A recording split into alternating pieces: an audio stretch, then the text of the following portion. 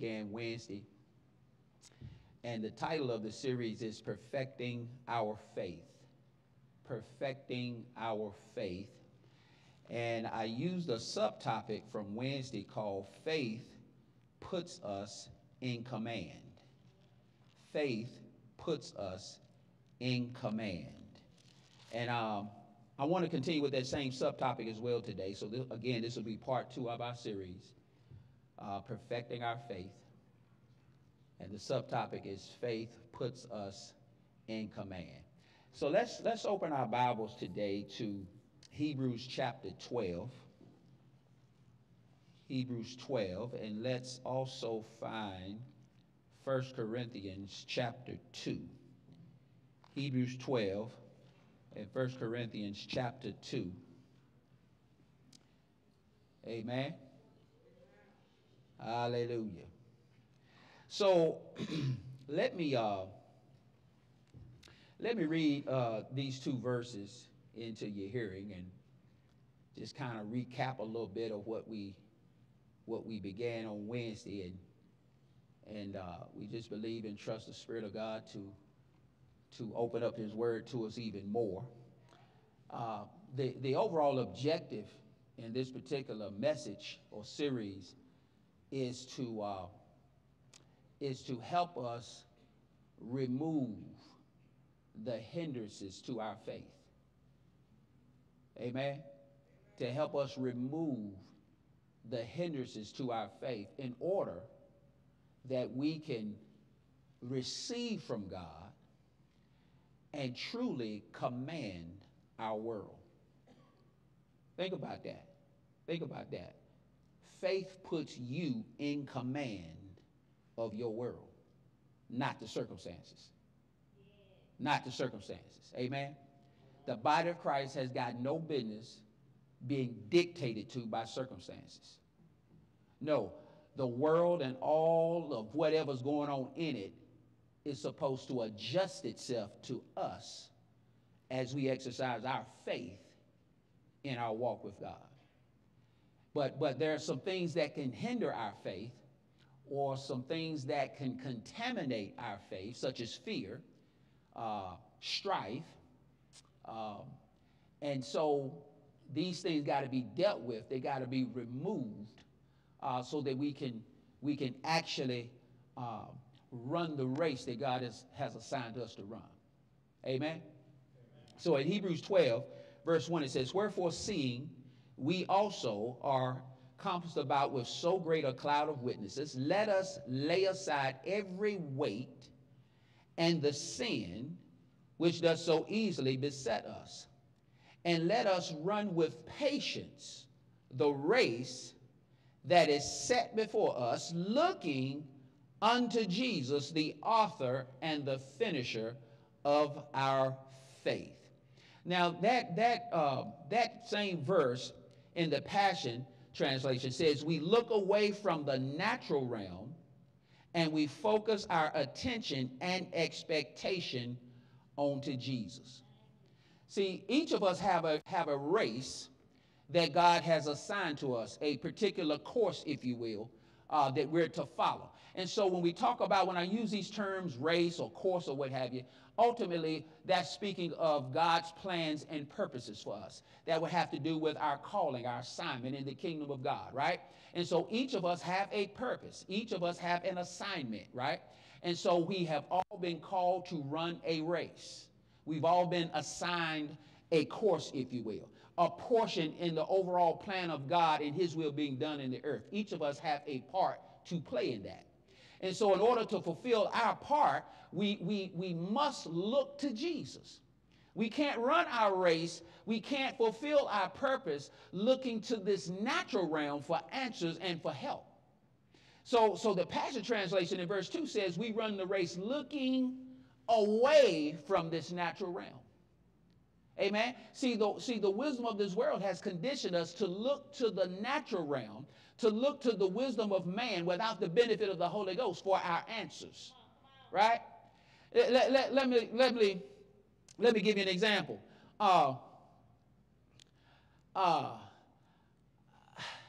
Just think of this. Think about Google.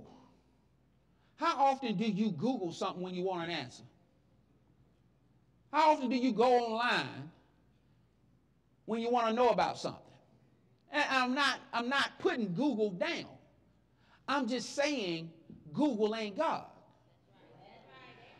So you got to understand that Google is whatever Google has to say, man told it what to say. It got it from the wisdom of men. Are you understand what I'm saying? And so the body of Christ was not called to live by the wisdom of fallen man, but the wisdom of a risen Lord. Are you understand what I'm saying?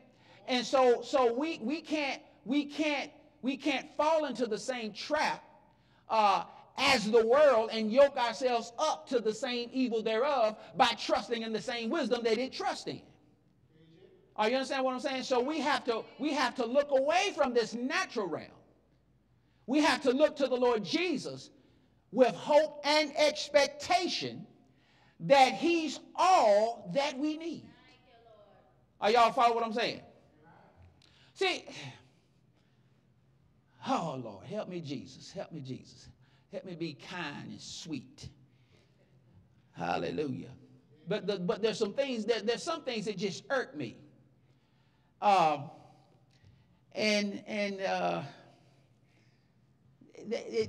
think some folk call it righteous indignation.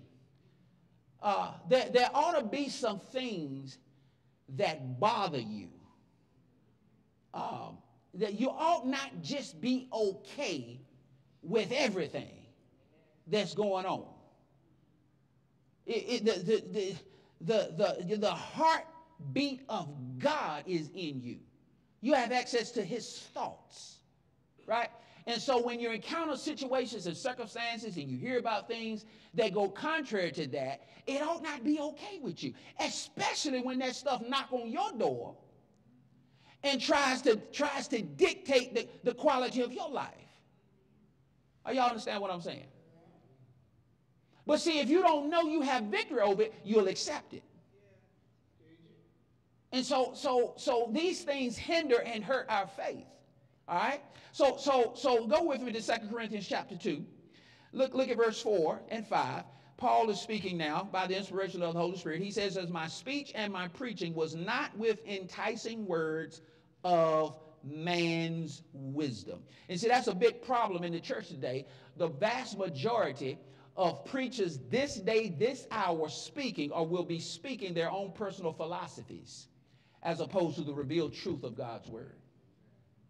They will be expounding on the wisdom of man as opposed to the revealed truth of God's word. So Paul says, my speech and my preaching was not with enticing words of man's wisdom, but in demonstration of the Spirit and of power. Why? So that your faith should not stand in the wisdom of men, but in the power of God. In the power of God. And our faith must be in the power of God. Now let me read a few things to you.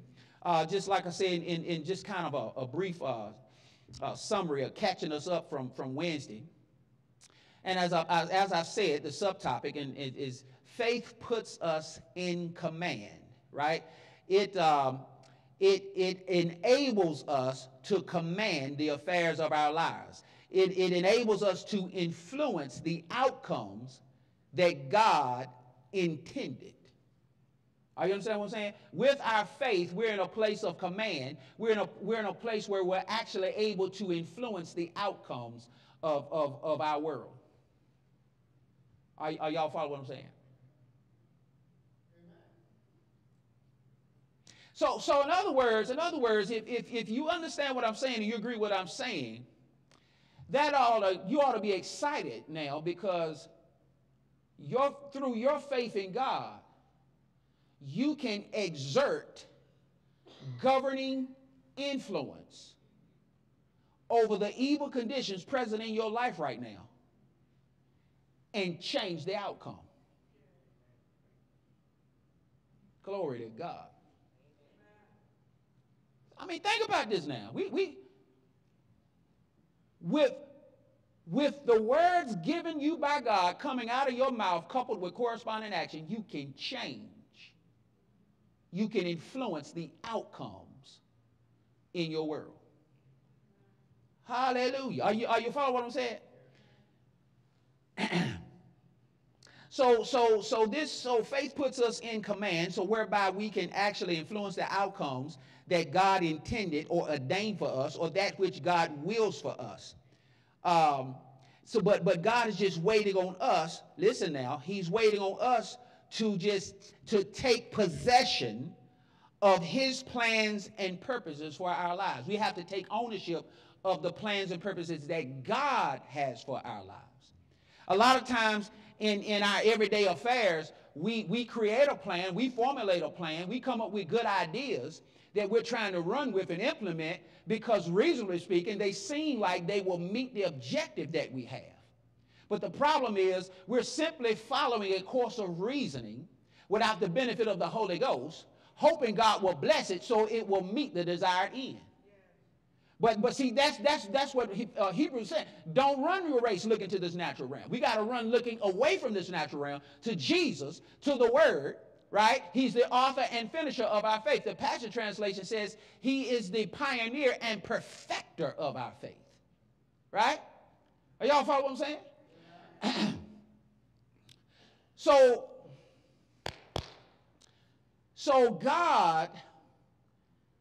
God has his own plans and purposes.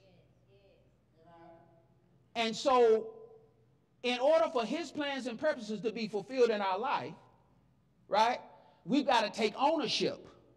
We've got to possess those plans and purposes as our own.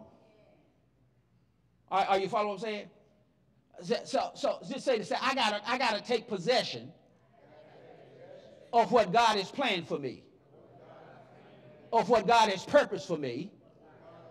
I must take ownership of, and I must manage it. I must command my affairs according to God's plans and purposes. Hallelujah.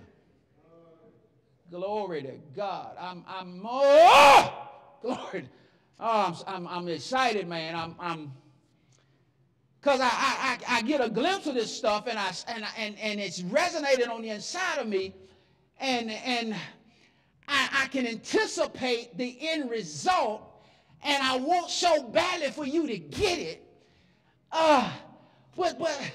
But sometimes when I look out, I just see this look on the face, like I wish he'd hurry up. And then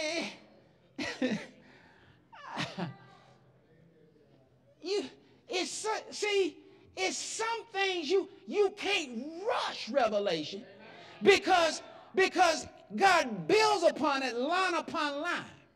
And see, the first statement might not mean too much to you, but it's necessary by the time the fifth statement comes. You're going to need the first statement to add validity and understanding to the fifth one. And then by the time you get to the eighth one, you got some understanding where you can see this thing, but it comes by utterance and revelation of the Spirit of God. And that's why I say you got to make a decision as to why you came today. Did you come just out of a religious practice because it's Sunday, or did you come to hear answers for your life? I understand what I'm saying?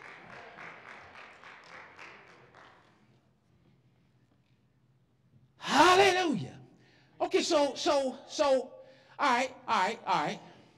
Go to Isaiah 46.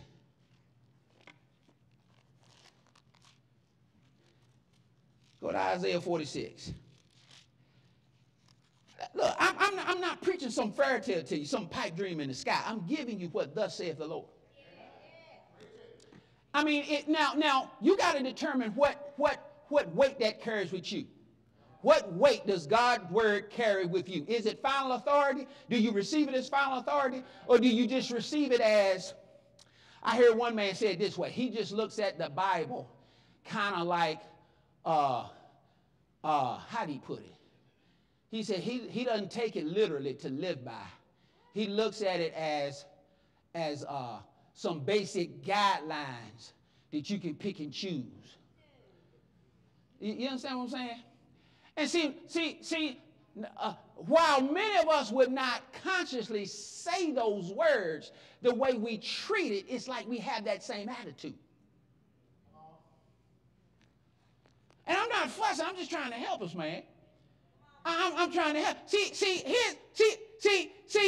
God, if he jerked the slack out of me, you know I'm going to jerk the slack out of you.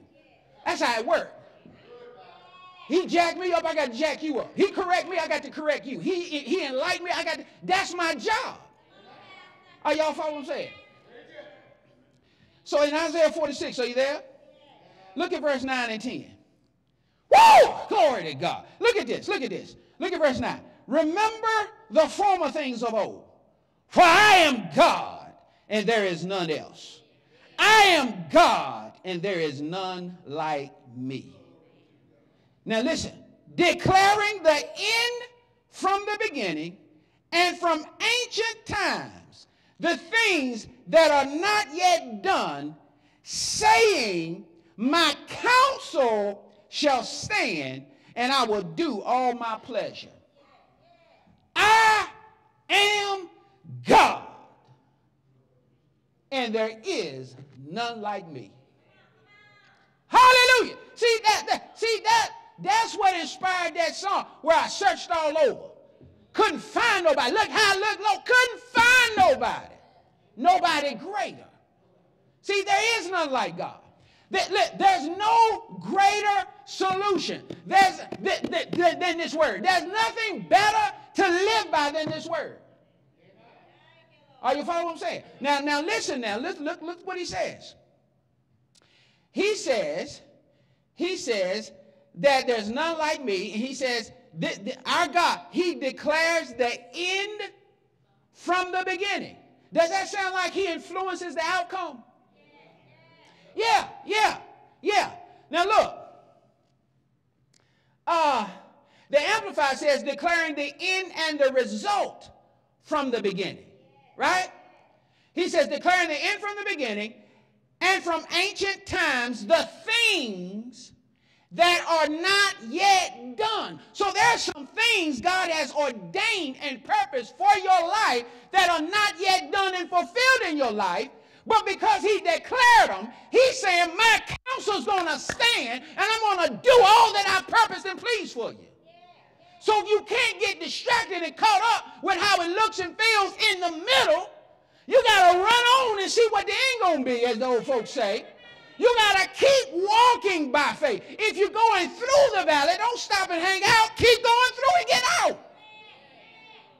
Because there's a promised end result that God has declared from the beginning for your benefit. Are you following what I'm saying? Now, look what he says. Thank you, Lord. He says, my counsel shall stand. You see that? My counsel shall stand, and I will do all my pleasure. The Amplified says, my counsel shall stand, and I will do all my pleasure and purpose. So, counsel then, what's he talking about? My counsel will stand. When you study that out, when he says my counsel will stand, he's saying that all that I've purposed, all that I've ordained, all the good I originally intended for man, all of that, he's saying it's going to stand. Listen, all of the answers that earth is in need of, that God has purposed for the earth, will stand. All of the healing that he intended for us will stand. All of the provision. He's saying everything that I've purposed and ordained for your life will stand. All that I've purposed and ordained for the earth will stand. In other words, there's nothing that's going to change it. There's nothing that's going to stop it. There's nothing that's going to overturn it. Are you understand what I'm saying? let me say it this way. The counsel, right? So this equates to all that he's purposed, all that he's ordained for us, right? Now listen, this refers to all that we are to take possession of. All his counsel will not stand. All that he's purposed and ordained for us and our welfare and our well-being, that we are to possess and take ownership of, that's going to stand. So let's get a little bit more specific. When we talk about plans and purposes, we're talking about your gifts and callings. We're talking about your assignment. Right? Now, don't get quiet now. Each of us have an assigned place in the body, and God has planted us in the body as it pleases him, according to the assignment on our life, right? So all that God has called us to be and do, all that he has assigned us to, right? This is his counsel that shall stand. Are you following me? But now listen. In other words, each of us have a part to play in what God ordained to come to pass and come to pass. Each of us have a part to play in causing what he purposed to come to pass to come to pass. Each of us have an assigned part to play in his will coming to pass in the earth. Now he says, my counsel is going to stand. All our purpose of the name, it's going to stand. I'm going to do as my pleasure, right? But each of us have an assigned part to play. Each of us have a responsibility concerning what he's ordained coming to pass. Each of us have a responsibility, an assignment concerning that, right? Now listen, if his counsel is going to stand and it's not going to be overturned, if what he's purposed and planned is going to stand and not be overturned, and we all have a responsibility to play a part in it being done, if what he purposed is not going to be overturned, your assignment in that, the part you're to play in that, is not going to be excused. In other words, if what he's purposed and planned to come to pass is going to stand, in other words, it's still his will for it to be, and that's not going to change, then the fact that we are not playing our part is not going to stand, and that's not going to wash. We're going to be held accountable for the part he assigned us in what he ordained coming to pass in the earth. Or let me say it this way in light of Hebrews 12. We're each going to be responsible for the race he's assigned us to run, for the course he's called us to follow. We're each going to be, because our race is our part in what he's purposed coming to pass. So if I don't run my race, and if I don't do my part, then I'm hindering what he purposed from coming to pass. And even if I'm hindering it because he says it's going to stand, he's not going to change his mind just because I ain't doing my part. So when my time in the earth is up and I stand before him in judgment, I'm going to be judged by him for what he called me to do. We're not going to stand judgment over sin. That's already been judged. We're going to stand judgment over what we did with our part, over how faithful we were to command our affairs. But before I can command my affairs, before I can do the part that he's called me to do, I got to possess it. I got to take ownership of it. I have to assume that responsibility. Oh, Jesus. And so what happens oftentimes is oftentimes we have to grow to a certain level of maturity before God can even reveal some of the particulars of the purpose. Because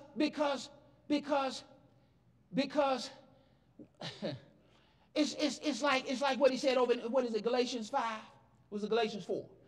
Where it says the Son, even though he's a Lord over all, if he's still a child, his life doesn't differ any from a slave. Are you understand? So in other words, he's an heir. He's the heir and Lord and master of the entire state. He's Lord over all. He's Lord over all. He's Lord over all. He has supreme authority over the entire state, being that he's the heir. But because he's yet childish and immature in his understanding, he can't take possession of his inheritance in his fullness because he's not yet at a place of maturity where he's responsible enough to manage it. And there are certain aspects and levels to what God has called us to do, what he's assigned us to do, the race he's called us to run, that we need constantly to be growing and maturing in the things of God to be able to understand it and have sufficient and to be able to manage it or command it. Are y'all following me? Y'all all right?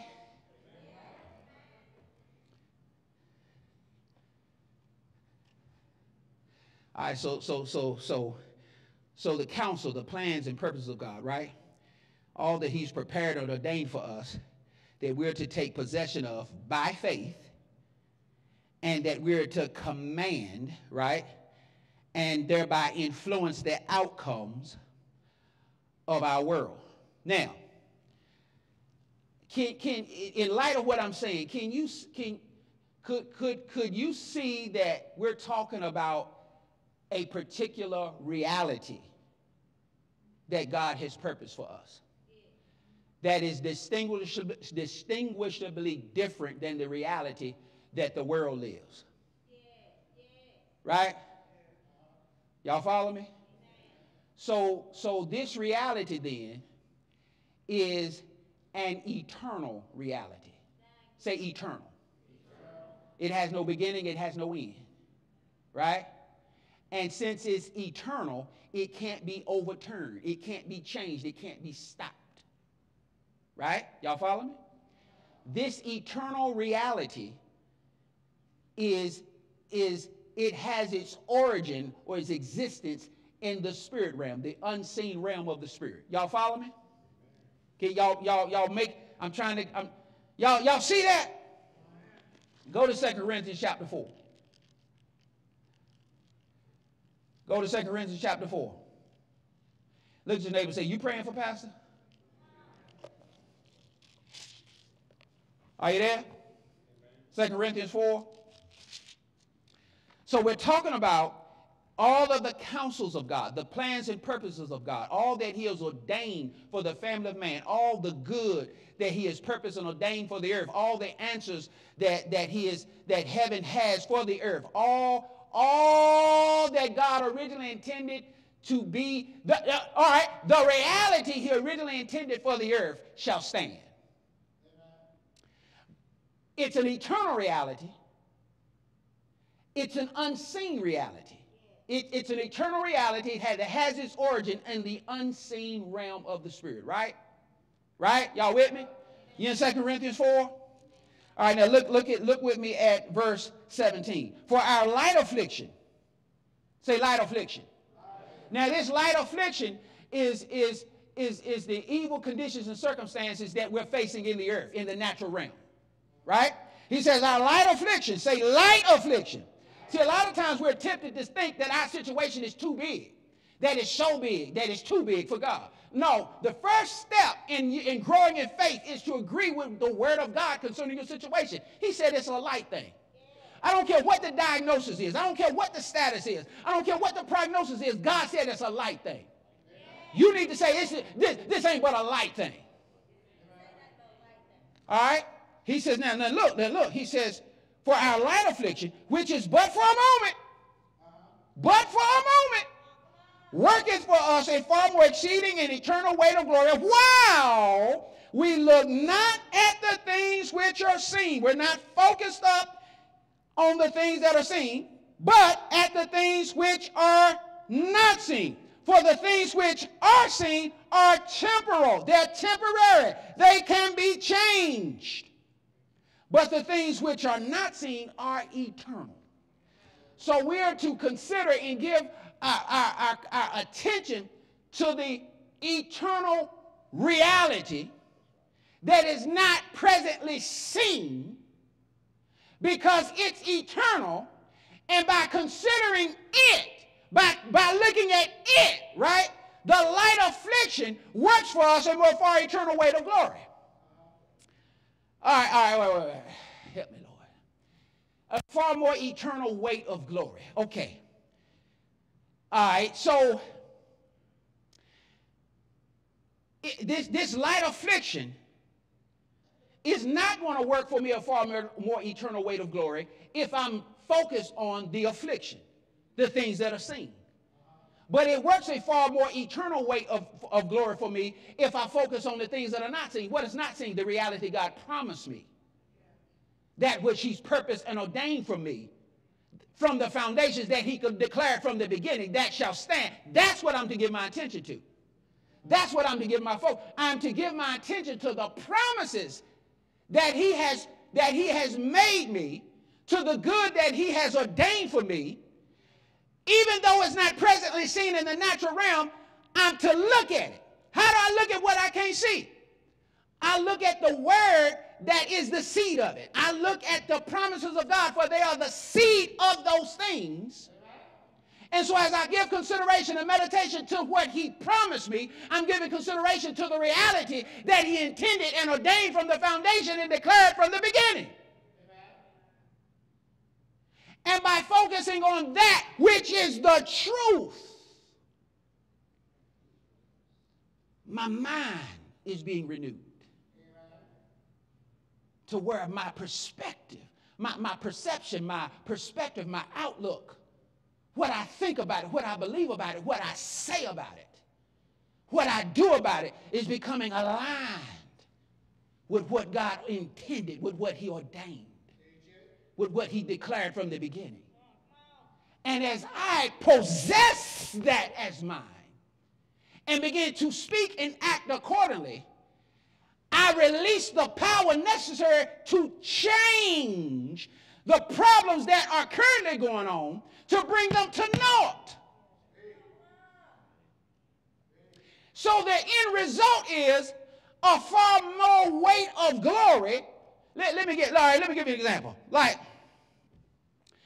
say, for example, if I go over to my daughter's middle school and challenge somebody to a game of basketball, and I beat them, I don't get no whole lot of glory out of that, because they little kids.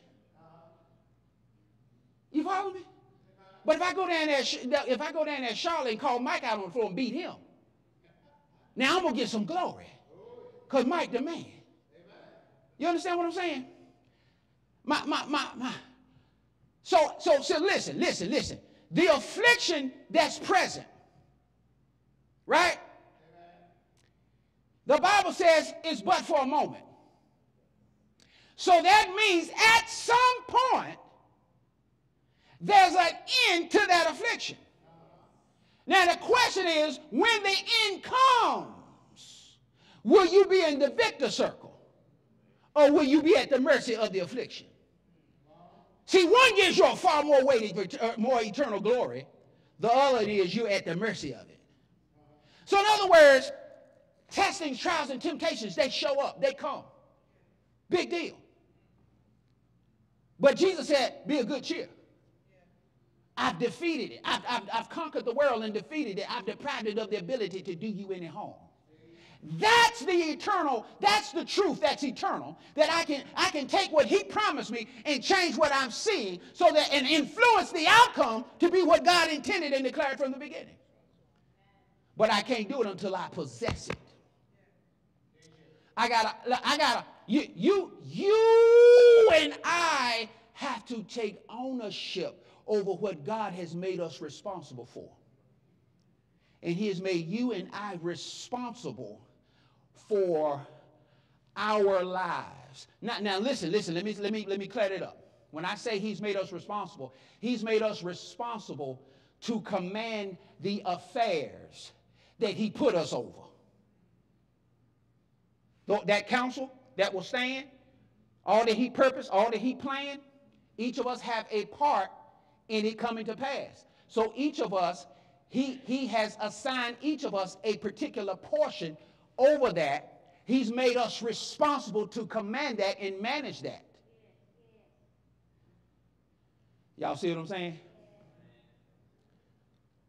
So I got to take ownership and possess what he's made me responsible for, what he's put me over, and I got to command it. I got to influence the outcomes over what he's put under my charge. Are y'all follow what I'm saying?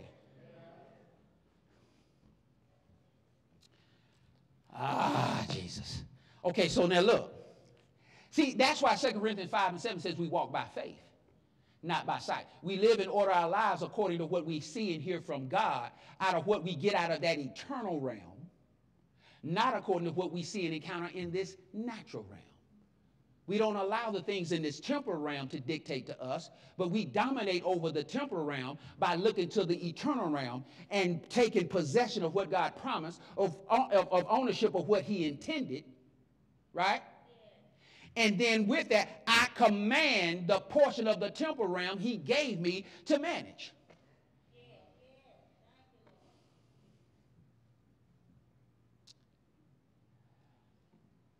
Yeah. Is that a Selah moment? Y'all follow what I'm saying? You might have trouble here, but it should be bearing you witness here. See. Jesus.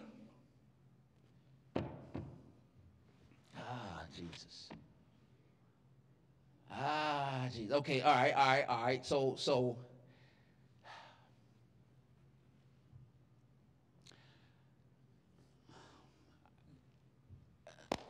trying to say which place we should go. Go to Matthew. Go to Matthew 10.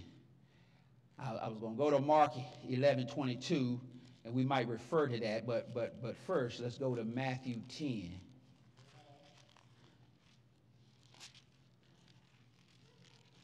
Are you there? What did I say? Matthew 10? No, I don't want that. Go to Matthew 25. Matthew 25.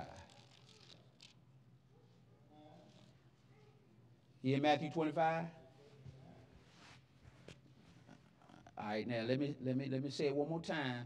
So when we read this, all right, so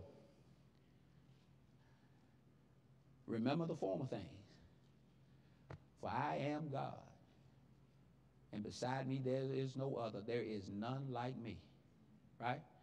I declare the ending from the beginning, right? And my counsel will stand. In other words, God has declared from the beginning some things concerning each of us. He has declared, he has purposed, he has ordained that each of us would command a portion of the ministry of Jesus Christ. He has declared, he has purposed, he has ordained that each of us would oversee and have that we would oversee, that we would have a part to play in what he ordained coming to pass in the earth. Y'all follow me? Amen. He's declared that. And so he's saying my counsel is going to stand. And all that I've declared, all that I've purposed, all that I've ordained, all that I've intended, that's going to stand. Right? That's the eternal reality. That we have our origin. That we came out of that. Because you're an eternal being, right? You are an eternal being. You came out of eternity. Came out of God, who is eternal. You are eternal beings. You're never going to cease to exist. You have eternal life. All right? Now, there's a reality. The reality, there is an eternal reality that belongs to us that God declared from the foundation for us, that He intended in purpose. And part of that reality includes us overseeing or managing or commanding aspects of life in the earth. Y'all follow?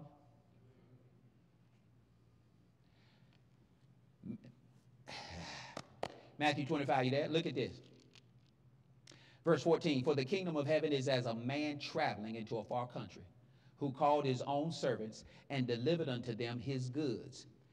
The kingdom of heaven is as a man traveling into a far country, who called his own servants and delivered unto them whose goods? His goods. And unto one he gave 5 talents, to another 2, and to another 1. To every man he gave to every man according to his several ability. In other words, he gave what the portion he assigned was determined by the ability of the individual.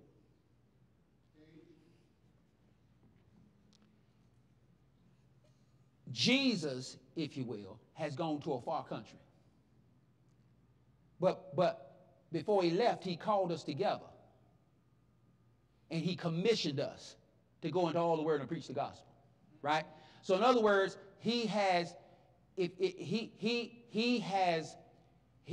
assembled us together, and he has assigned us a portion of his goods that is determined by our present ability and development of faith to be able to manage.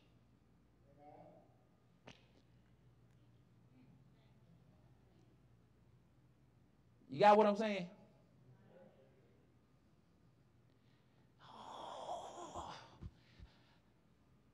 So let's look at finances. The current level of money that you manage, that you possess, that you steward over, that you have at your disposal, is not God withholding more money from us. He has entrusted to us the measure that our present level of understanding will allow us to manage.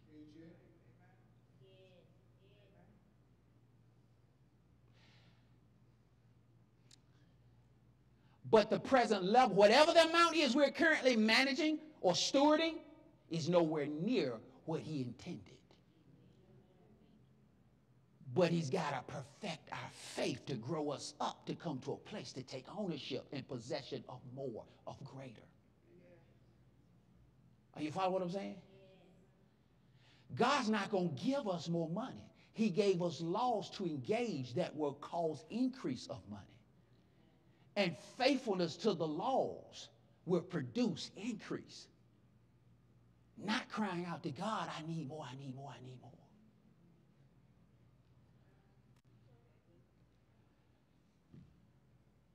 God saying, okay, what you doing with what I gave you?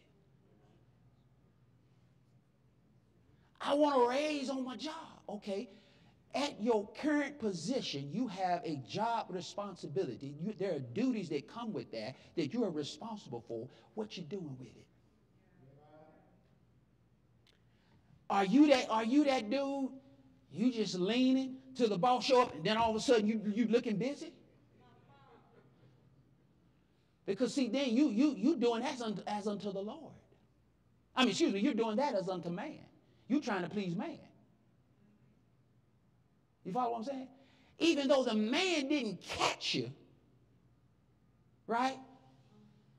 He didn't catch you, playing and not working. God saw it. And even if the man don't see you being diligent, God does.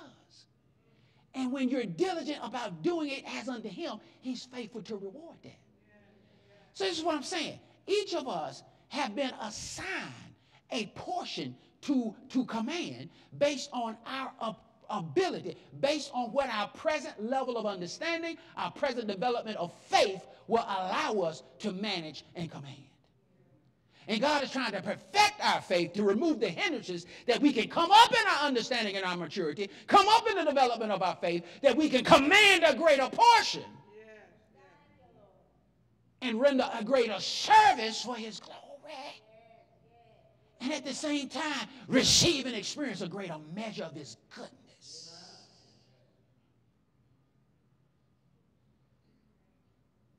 Glory to God. Y'all see what I'm saying? All right, how do you do it? Now go to Mark 11. How do you do it? Have faith in God. Ultimately, verse 22, Jesus is responding to Peter's exclamation, "Oh, look, Master, the tree you cursed is dried up from the root." Jesus answered and saying, "Have faith in God." In other words, that goes back to Hebrews 12, right? Run your race looking away from this natural realm with all of your hope and expectation in Jesus, like he's enough. So have faith in God. Make God your source. Not a source, the source. God must be your only source. You got to come to a place in walking with God, in your fellowship and communion with God, where you say, okay, God, doggone it, I'm just going to flat out trust you. I'm going to do my utmost to live by what I see you're telling me in your word. And I'm going to trust you to keep your word to me. Psalm 62, verse 5 says, "My soul, wait thou only upon God, for all of my hope, my expectation comes from him." He says, wait only on him. Look to him only. Right? You can't run your race trying to look to Jesus and everything that the world is pushing as an answer to.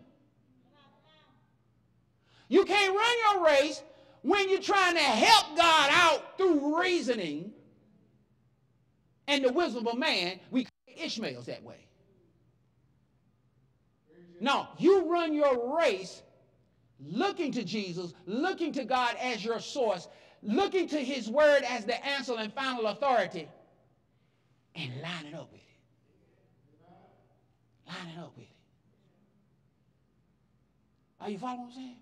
Psalm 62, when one says, my salvation comes from God. He's the source.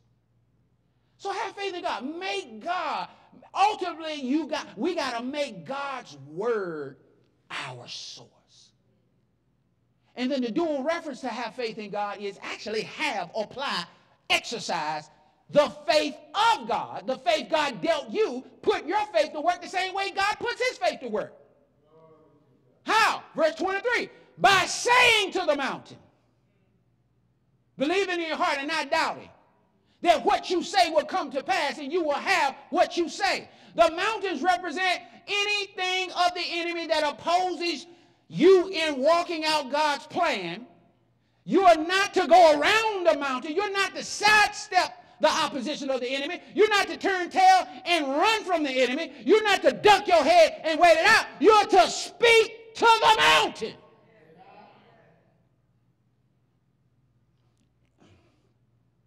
You are to issue a command. You are to say out of your mouth what you heard God tell you to say, what was inspired by God, by the Spirit of God, within your bosom, within your spirit. Speak that out of your mouth, believing that what you say shall come to pass. And as a result, you will have the thing you're saying. You will influence the outcomes of the part God made you responsible for. My wife often is sharing her day with me and stuff that come up on her job and the challenges and things of this nature, and different co-workers and their attitudes and their fears and their anxieties and their competition and stuff like that. But she's there seeking, yeah, I sought the Lord. I asked God this. Because why? Because she's doing this unto the Lord. God gives her what to say, what to do. She acts on it. She walks it out. Boom, she's coming back. Maybe that same day, maybe guess what? This thing worked out. God did it. So the part she's responsible for, she's managing, she's commanding, she's influencing the outcomes. And God's getting the glory, and she's getting the gain. And the lives that's designed to touch are being blessed. Y'all follow what I'm saying? That's how it should be in our personal lives, in our immediate family and household, right? We're to influence the outcomes of what's happening in our world or in what's happening in that which God put us over.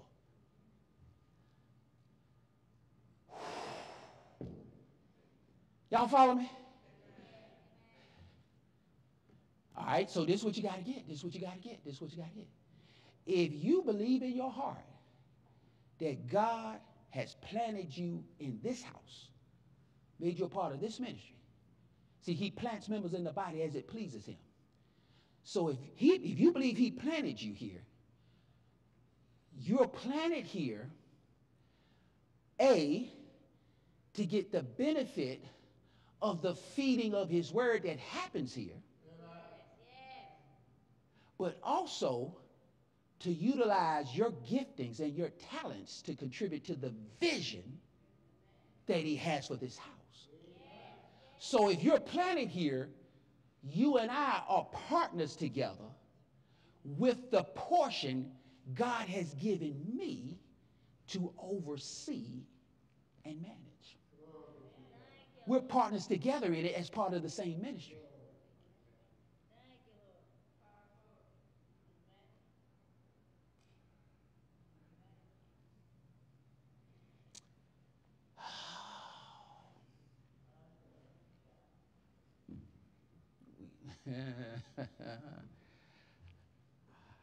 All right, I'll pull off on that for a minute. Let you need to go back home and seek the Lord. Lord, what's my part? What's my part? If you ain't sure that I'm your pastor, ask the Lord, Lord, is he my pastor? Am I where I'm supposed to be? And if you truly believe that I'm not, then you need to find where you're supposed to be. But if you believe I am, then stop playing and let's get this thing done. Let's jump on in here. Let's get this thing done. Cause we got some territories to command. First and foremost, we got to influence the outcome God intended for this ministry, for every household that's tied to the ministry, for the lives of those that God raised this ministry up to impact.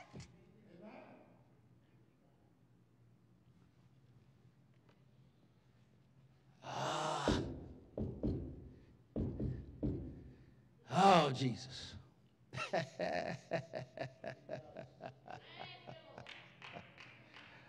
Oh, glory to God, glory to God, glory to God. Look at Romans 10. I'm going to close here at Romans 10. I got up to Romans 10 Wednesday. Look at Romans 10. See, and I had some statements, and I know I probably ain't come close to them. I don't know. I did it? Okay, all right. So, but here's one I want you to get. I want you to get this statement. So, here's this truth that we're receiving, that we're sitting under, that we're being ministered right now, right? This is the truth of the nature. This is the whole truth of the thing right here. It's not enough. It's just believing God's word is not enough. It's got to be acted on. We can say amen all day long because we believe it. But until we act on it, our faith does not bear fruit. It doesn't produce any results. It's not enough that this word is believed only. It's got to be acted upon. And if not, if I'm not willing to act on it, I can say I believe it. But if I'm not willing to act on it, I'm not profiting from what I claim to believe. It ain't bearing no fruit.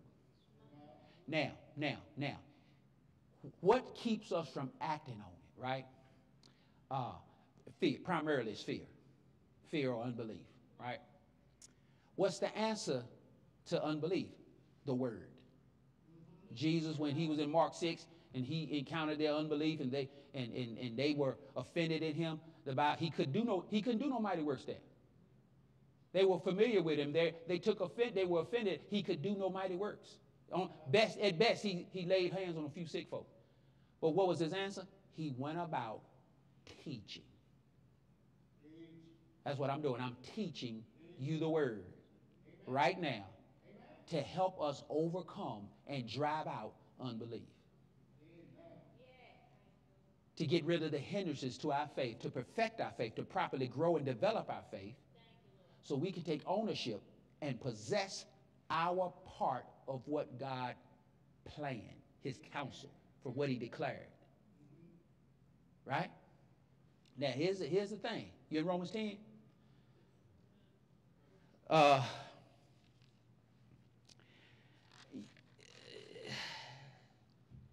In order to grow in faith, we must have value for God's word and honor for the preacher that he sends.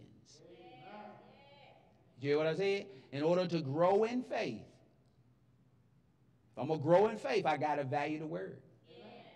And listen, I can't claim to value the word if I don't have honor for the one he sent with the word. All right, Moses preached the word, all right, but they weren't profited that heard it because they didn't mix faith with it. Well, why didn't they mix faith with it? I believe because they didn't honor Moses.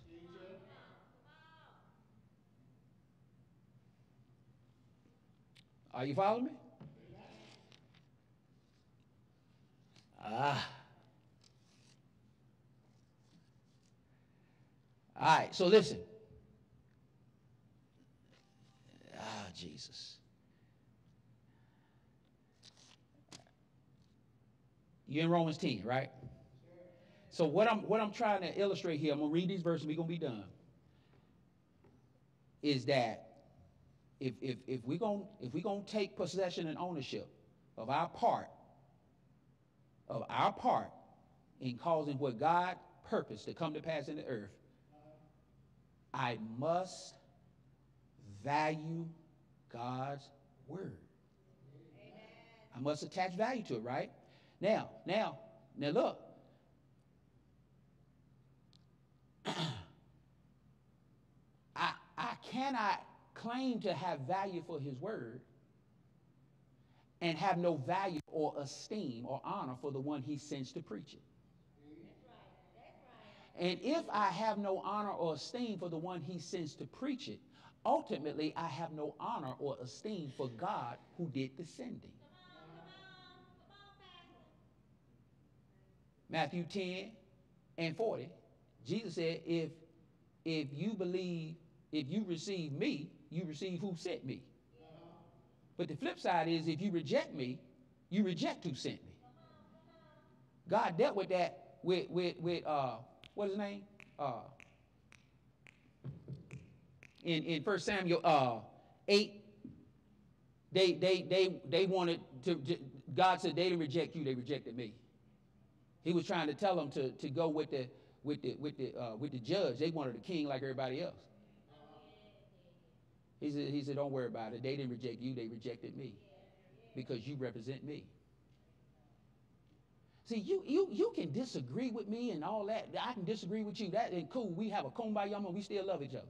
But we shouldn't get mad at each other because we see things differently. Right?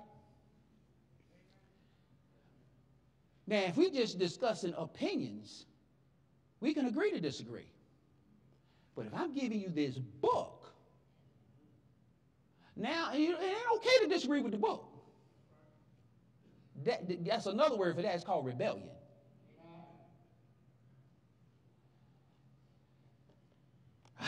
Romans 10, you there? All right, so we want to grow in faith. Obviously, if you look at verse 17, right, what does it tell us? So then faith cometh by hearing, and hearing by the word. Now, I mentioned that a little bit Wednesday. Hearing, faith cometh by hearing, and hearing by the word. Faith don't come by hearing the word. Faith comes by hearing, and hearing by the word.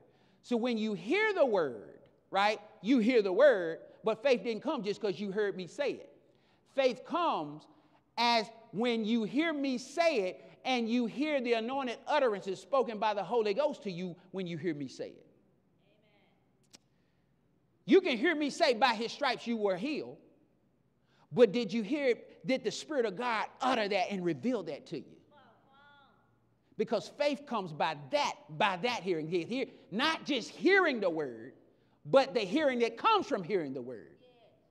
See, Psalm 62:11 says, God says, once have I spoke, but twice have I heard. See, God is speaking. When I hear this word, I'm hearing God speak. He spoke once, but I hear twice. Not only am I hearing the word, but if I listen, I'll hear that anointed utterance by the Holy Spirit bearing me witness inside. That's true. And when you hear that, faith came. But faith don't come if I have no value for the word. I can't hear an anointed utterance by the Spirit of God concerning the word if I don't value the word. Right? All right. So now let's back up. How am I going to hear the word? Look at verse number 12. Yeah, look at 12. For there is no difference between the Jew and the Greek. We could say there's no difference between the Catholic and the Protestant. We could say there's no difference between the black and the white. We could say there's no difference between the Republicans and the Democrats. There's no difference between the male and the female. Whatever area Satan can try to bring division, try to point out something, God loves everybody. Every group, every race, every gender, right? Now look. For the same Lord over all is rich unto all that call upon him. For whosoever shall call upon the name of the Lord shall be saved. How then shall they call on him in whom they have not believed?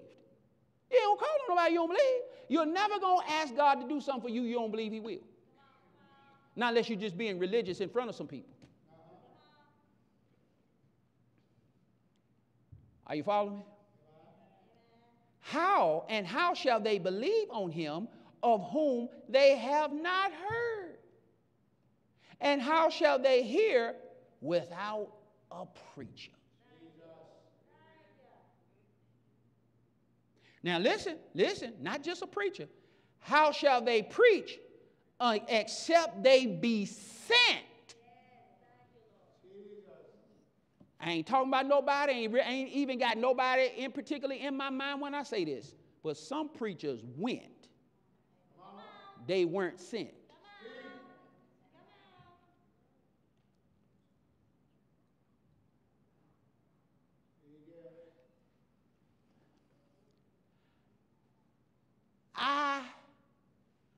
Jesus. God showed me in an open vision that he had sent me to be the pastor of this church. And I ain't got time to go into all of it right now. But he sent me to be the pastor of the church, not the pastor of the building, but the pastor of the people who be the church. To preach the gospel of the kingdom so that you may hear and believe and have the wherewithal, the faith to call upon him him who is rich to all that do call upon him. Are you understand what I'm saying? And I don't know if we properly understand the value of the gift that the pastor is. When my family was abducted, and I called my pastor, my father of the faith, and he prayed and declared, everything he prayed and declared was done that day. The counsel that I've received, the word I sit under when he preaches, all of that is growing me up. Are you following what I'm saying? And when you are facing hell on earth, there is no voice more valuable and beneficial to you than the one God gave you.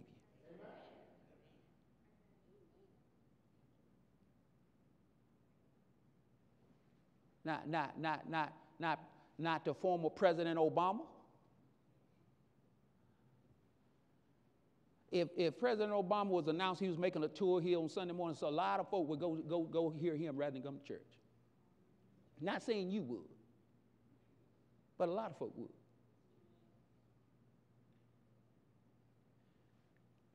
Obama ain't praying for you. I ain't knocking the president. I ain't knocking the President Trump, President Biden. I ain't knocking none of them, you know. But you know what? They benefit from our prayers. You're not benefiting from them being in office. They get the benefit of your prayers while they're in office. But who's in office don't determine the quality of your life.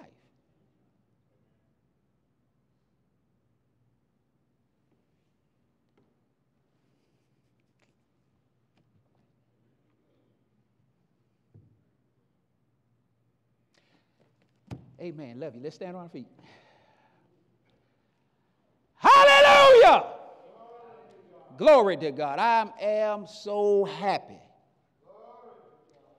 God stretch me, I'm going to stretch you. I follow God, you follow me as I follow him.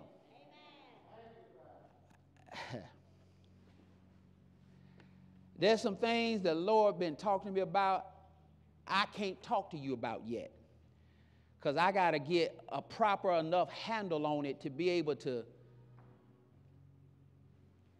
minister it to you.